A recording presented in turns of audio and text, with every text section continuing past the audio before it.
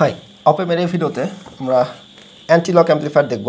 So আমরা আগের ভিডিওতে দেখছিলাম হচ্ছে লগ অ্যাম্পলিফায়ার এবং এটা কীভাবে কাজ করে সেটা আমরা দেখছিলাম। জাস্ট এই সার্কিটের যে আমাদের ডায়োডটা ফিডব্যাক ইউজ করছিলাম, এবার এই ডায়োডটাকে আমরা এই রেজিস্ট্যান্সের জায়গায় নিয়ে আসবো এবং এখানে তো আমরা ফিডব্যাক রেজিস্ট্যান্স ইউজ করবো। সো জাস্ট ইন্টারচেঞ্জ করবো, অর্থাৎ এই রেজিস্ট্যান্সটা এখানে এবং ডায়োডটা এখানে। তাহলে যেটা হবে সেটা হচ্ছে আমাদের অ্যান্টি লক অ্যাম্পলিফায়ার। ঠিক আছে, সো এটা কীভাবে কাজ করে এবং এটা আমাদের ইকুয়েশনটা কীভাবে ডেরিভেশন করা হয় সেটা আমরা দেখব।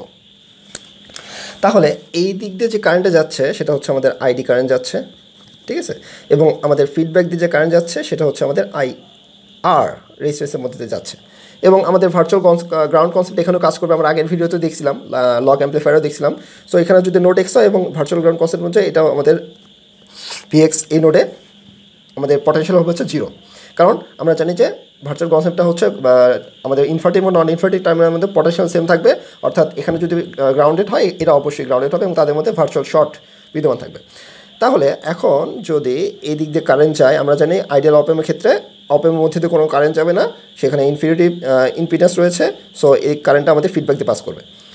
আমরা ইতিমধ্যে আমরা আগের ভিডিওতে বলছিলাম যে যেখানে ডায়োড আছে সেখানে আমরা একটা লুপ নিব, সেই লুপে আমরা কেভিএল অ্যাপ্লাই করব। এটা হচ্ছে একটা ট্রিক। তাহলে আমাদের অ্যাপ্লাই কেভিএল করি, যেখানে ডায়োড আছে তাহলে অ্যাপ্লাই কেভিএল। তাহলে কেভিএল যদি আমরা অ্যাপ্লাই করি তাহলে আমরা দেখতে পাচ্ছি যে V in is equals to ভিডি। এখানে আমাদের VX is equal to 0 is 0 note, ঠিক আছে, এই নোডের পটেনশিয়াল 0। এখন আমাদের কেসিএল অ্যাপ্লাই করবো এই নোডে, এটা আমাদের রাখতে হবে। আমরা ইকুয়েশন বসাই দেবো সর্বশেষ, আমাদের লগ অ্যাম্পলিফায়ারে দেখছিলাম যে সর্বশেষ ইকুয়েশন আমরা এগুলো মান বসাই দিয়েছিলাম। তাহলে আমাদের কেসিএল অ্যাপ্লাই করবো এই নোডে, তাহলে অ্যাপ্লাই কেসিএল। এই নোডে যদি আমরা কেসিএল অ্যাপ্লাই করি তাহলে আমরা দেখতে পাচ্ছি যে আইডি এবং আইআর সমান, তাহলে ID is equals to IR আসবে এখানে। তাহলে এখানে জাস্ট আমরা একটু সিম্পলিফাই করি, তাহলে আইআর সমান কি লিখতে পারতেছি, VX minus V out divided by R, VX minus V out divided by আর। তাহলে এখান থেকে আমরা লিখতে পারবো যে আইডি সমান আইআর সমান 0 মাইনাস ভিএক্সের মান কত 0, তাহলে 0 minus V out divided by আর, তাহলে এখানে আসবে হচ্ছে minus V out divided by আর। এটা আমরা মাথায় রাখি যে এটা আমরা পরে ইকুয়েশনে বসে দেবো। তাহলে আমাদের ডায়োডের যে কারেন্টার ইকুয়েশনটা আমরা পাইছিলাম ইতিমধ্যে, সো এখান থেকে কিন্তু আমাদের ভি আউটটা লাগবে। সো ভি আউট সমান আমরা কি লিখতে পারি, এখান থেকে আমাদের ভি আউট সমান আমরা লিখতে পারতেছি যে মাইনাস আর ইন্টু আইডি, ঠিক আছে। এই যে আইডি ইজ ইকুয়ালস টু, যদি এটা হয় তাহলে minus V out is equals to I into RD, সেখান থেকে আমরা এটা লিখলাম। Very simple. তাহলে এখন আমাদের যে ডায়োডের যে কারেন্টার ইকুয়েশনটা ছিল, তাহলে আইডি ইজ ইকুয়ালস টু আমরা জানি is, ID is equals to is E to the power VD divided by eta VT minus 1। So minus 1 এই মানটা অনেক ক্ষুদ্র, এটার তুলনায় এটা অনেক ক্ষুদ্র। সো এটাকে আমরা 1টাকে নেগলিজিবল করতে পারি। So ID approximately equal to is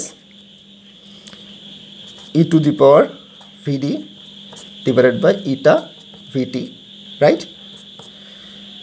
সেখান থেকে আমরা এটা পাইছি।